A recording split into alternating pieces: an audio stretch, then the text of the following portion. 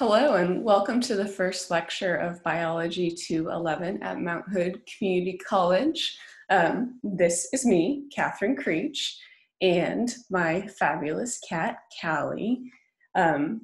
Today for our first lecture, I just want to go over a little bit of what we're going to be doing in class and why it is so awesome. So thank you for watching. I'm really excited about this. I wanted to start with why cell biology is so cool and to try and convince you how cool it is. I've got two pictures in front of you. On the left, we have this bright pink thing with these long legs coming off it.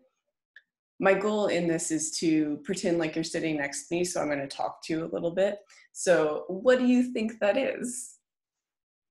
And hopefully you said, I think it's a neuron. And if you said you think it's a neuron, you're totally correct. That is a neuron. What's really cool about neurons is you have about trillions of them, like a lot of neurons. And they do this really incredible thing for you, allowing you to think and feel and have emotion, to remember things, but also to control your body, to give you sensation. The longest neuron in your body runs from your hip crease all the way down to your big toe. Like that's several feet long. It's pretty impressive.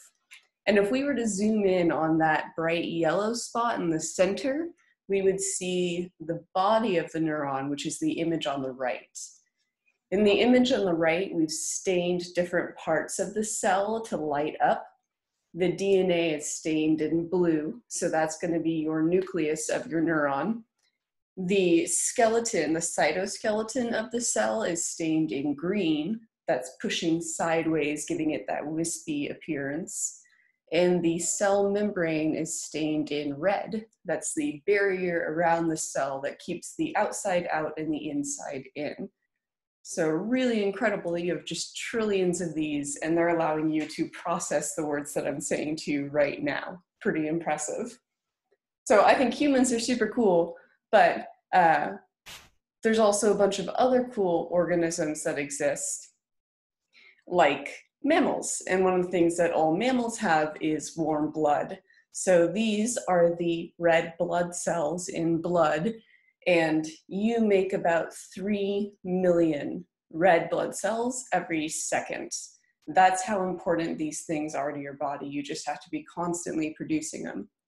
The shape is called a biconcave disc. That's that little push-in donut shape that it has. Bi being to, concave being the inward pushing in on your donut. And the shape of the red blood cell is indented in the center because this cell does not have a nucleus. So having a nucleus is something that we say human cells always have, but it's not completely true because red blood cells are lacking a nucleus. That explains why you have to make so many of them. If you don't have a nucleus, you don't have the information you need to repair your cell. So red blood cells have a really short lifespan. They get destroyed about a month after they're created. So you have to continually make more blood so that you can transport oxygen to your tissues and survive. That's the goal of your blood, is bringing your cells oxygen. We're going to talk about why oxygen is so important for cells a little bit later on. If I haven't told you yet, my undergrad is in botany, so I'm a big plant nerd. Here are our beautiful plant cells. It almost looks like stained glass to me. The hexagon shape is the cell wall of the plant.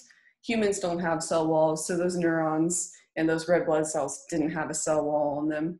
And all the green blobs inside this beautiful plant cell are the chloroplasts. Chloroplasts are what take sunlight energy and help transfer it into sugar energy. That process is called photosynthesis, and it's one of the last things that we'll talk about this term. So beautiful plant cells.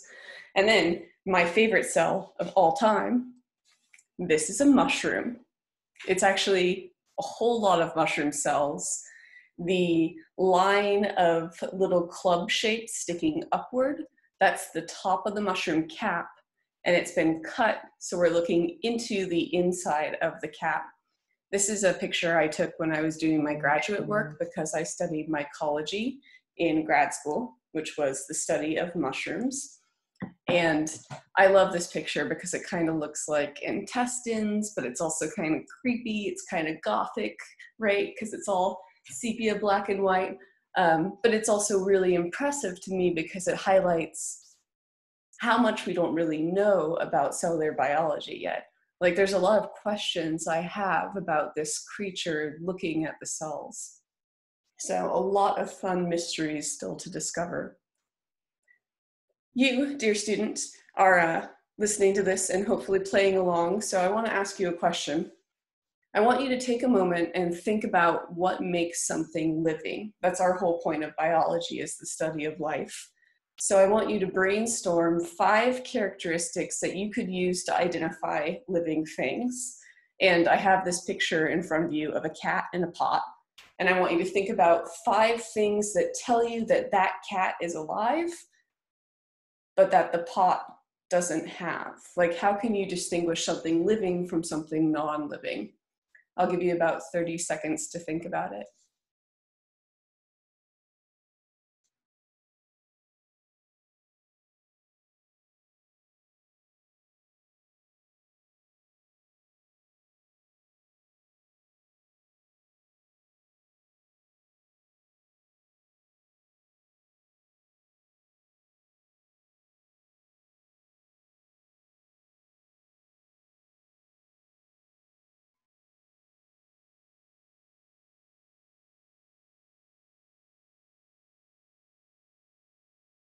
Cool. So hopefully you came up with some ideas.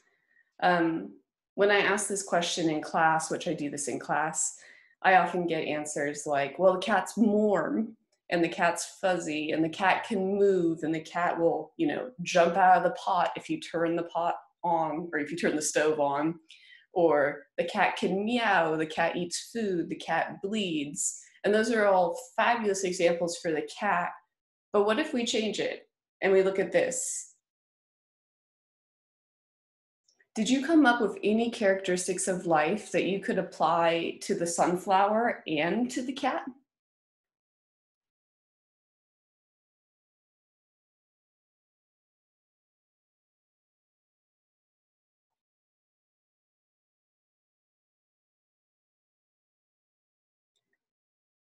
So with the sunflower, now we can't talk about it being warm or having blood or moving so much anymore.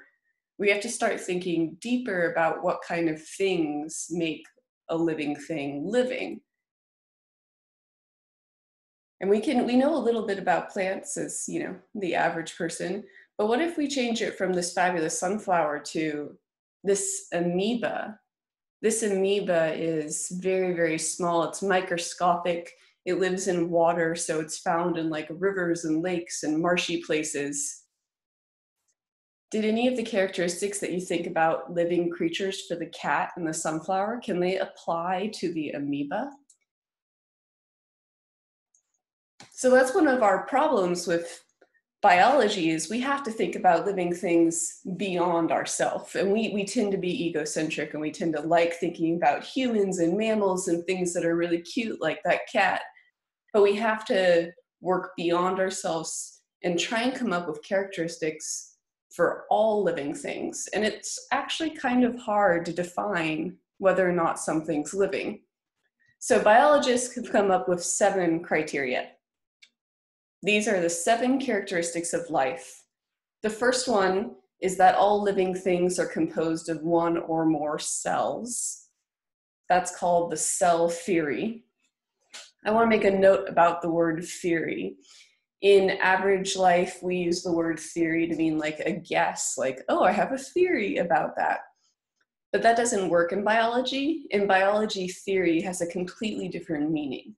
So in biology, the word theory means that we have tested this idea scientifically and have a lot of data to support it. A theory is a really well-supported hypothesis. So the cell theory means that every living thing that we've looked at is made of cells. So much that we can't really imagine life without cells. if we were to find life on Mars, we imagine that it would include cells, just because it's so fundamental to our concept of life. Some other example of theories is the theory of gravity. Every time we've tested gravity, the evidence supports that gravity exists. So theory in biology means something that has a lot of data backing it up. The second characteristic of life is that all living things maintain homeostasis. So homeostasis is the process of maintaining an internal balance. I'm maintaining my body temperature right now with homeostasis. If I get too hot, I'll start to sweat and that cools me down. If I get too cold, I'll start to shiver and that warms me up. We also do this with other things like our water intake. If I don't have enough water, I'll get thirsty, I'll drink more water. If I have too much water, I'll push it through my kidneys and urinate it out, I'll get rid of the water. We do this for salts and ions. We do this for a lot of different things inside of our body. We're trying to maintain a small range where we can survive. It's like the balance of living parameters. So if you get too cold, you get hypothermia and you die. You get too hot, you get heat stroke and you die. Maintaining yourself in the right balance, that's homeostasis. So other organisms have to do this too. If you don't water your houseplants enough, they dehydrate and die, and that's really a loss of homeostasis. The third thing that happens for all living things is obtaining and using energy. So animals, we eat things. That first cat I showed you, it has to eat its food. Fungus have to eat their food. Some organisms get to make their own food by photosynthesis, like that sunflower I showed you. So that's pretty cool. And then use that energy once they have it. So I will eat, a piece of toast and I'll use the energy to power my body. The fourth characteristic of life is that all living things can reproduce, not individuals. Like some individuals are not able to reproduce, but as a whole, the species can reproduce. Because if the species can't reproduce, then it dies off pretty quickly. So living things can reproduce. Maybe they don't choose to or don't have an opportunity to, but theoretically that they can. All living things also grow and develop. This is why you don't look like a toddler anymore. You've grown from a toddler to an adolescent to an adult. You developed in maturity, you developed mentally, you developed sexually. So you change over the course of your life. That is growth and development. You see the same thing with dogs, but you also see it with like that sunflower started off as a little tiny sunflower seed. And then it was a little plant, and then it got a bud, and then the bud bloomed and it became a sunflower. So growth and development. The sixth characteristic of life is that all living things can respond to stimuli. A stimuli is anything outside of your body that you react to. So for humans, it's mostly our senses. We can see light and respond to it. We can hear sounds and respond to it. We can feel touch and respond to it. We can taste when something doesn't taste right and spit it out. That's all responding to stimuli. Plants are very similar. If you turn a plant upside down, it'll right itself. That's called gravitropism. It can tell which way is up and down, just like you can. Fungi will grow toward food, so they can sense food in their area. That's responding to stimuli. And the last thing is that all living things evolve. And this is an interesting one. We're going to talk about evolution a lot in 213, so very excited about that. And evolution, simply defined, is just change over time. An organism itself can't change, like I can change as a person because I'm a human and that's cool. But we're talking about the species changing over time. So you don't look exactly like your parents, who don't look exactly like their parents, who didn't look like your great-grandparents. That is the human species changing over time. Every generation is a little bit different, thus it is evolving. So we have these awesome 7 characteristics. We could apply them all to our cat that we saw in the pot at the beginning. That cat's made of cells, it uses energy, it maintains homeostasis, it can have kittens. Those kittens would grow up. If I turned on the pot, it would hop out the pot. And over time, cats have evolved from feral creatures to these domesticated little animals. It works for our sunflower, it works for our amoeba, but there are some things on Earth that we don't know whether or not they're living. Like, we can't really figure out whether or not they fit into these 7 characteristics. And here's an example that's really important right now. Do you recognize this? It's the coronavirus. So a really interesting thing, I'm not going to call it an organism, but a really interesting thing that exists on Earth. Let's go through and let's try and figure out whether or not this virus is living. Here are our 7 characteristics.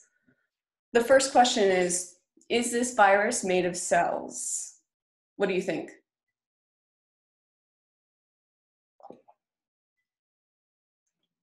So viruses are made of protein exoskeleton coats. It's not really an exoskeleton, but it's like a coat. And then inside is some DNA. And that's it. It doesn't have a nucleus. It doesn't have cytoplasm or cytoskeleton or all the really cool stuff that you're going to learn. It's just protein wrapped around DNA. So that does not fit our definition of a cell. So it is not composed of cells.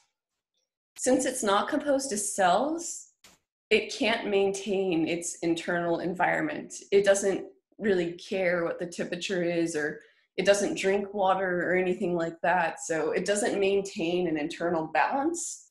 So it does not maintain homeostasis.